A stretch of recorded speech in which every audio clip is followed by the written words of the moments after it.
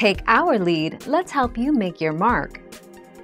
Our goal is your satisfaction. Let us show you the way.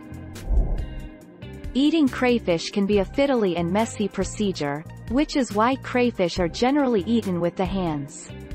The head and thorax are not consumed and are discarded or used for sauces or stews. The edible parts of the crayfish include the tail and the claws. The crayfish shell can be removed in a number of ways.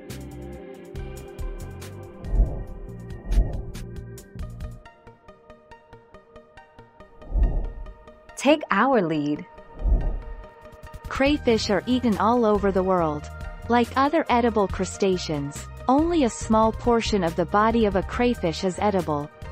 Another favorite is to suck the head of the crayfish, as seasoning and flavor can collect in the fat of the boiled interior. Thank you for watching. Please subscribe and hit the bell notification.